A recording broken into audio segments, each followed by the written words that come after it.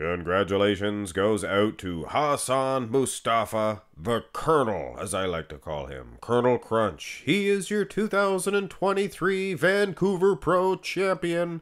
Finally, third time's a charm. He came so close in Toronto, then he had to go all the way down to the US. He came so close in Orlando, and then he had to trudge all the way back up to Canada, eh? I believe he lives up here anyway, so I guess it doesn't really matter. And now he is your champion. He's going to the Olympia.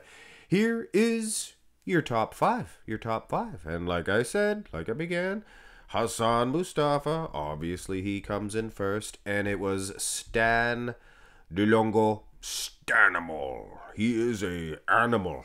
He has animalistic type features, ripped muscle, very low body fat, like a lot of these guys. These guys are all animals. He takes second place. Nate Spear, I was excited to see his physique. He looked good. He got top three. He got third. Very excited to see the guy that placed fourth too. Bobang, Prince Bobang, not Boa Bang. He's not a boa constrictor. Although, animals, boa constrictors, all muscle. Same thing. He got fourth. He looked pretty good. Very high ceiling for this guy. He's got a lot of potential, is what I'm saying. And my man, Morgan McDonald. He's a local to Mark's Max Muscle. Just a stone's throw away. A new flounder. I's the buys, the builds, the boats. I's the buys, the sails, them. Anyway, congratulations getting into that top five. Anyway, the story is Hassan Mostafa, and he is improved. I think this is the best Hassan. His midsection was in check, which could have been let's face it, would have been the only reason why he didn't win the other two shows that I mentioned earlier, the Toronto and the Orlando.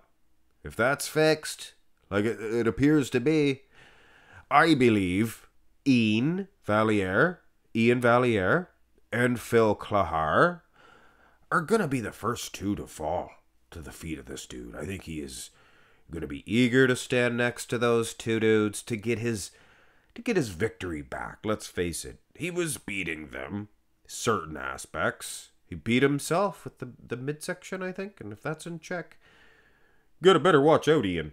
Better watch out, Phil Clahar. But those two dudes, they're animals as well, and they're willing to throw down pose for pose. Anytime, well, the time may be the Olympia, and it is going to be a different one this year. I can promise you that. And if you go by your history, you know that the years that end in 3 always have greatly surpassed the years that ended in 2, just 1 year before. Always. Check your history. 72, Arnold was off. 73, bang, he was on. 82, Chris Dickerson, maybe not the best champion with all due respect. 83, Samir Banu, crisp. 92, same thing. 93, it goes on and on. Check all the years, the ones that end in 2. So this is going to be the year. Maybe Hassan will be the 2023 Olympia champion. Coleman did it in 98. Hit thumbs up on the video, guys. Subscribe to the channel. Have a great one.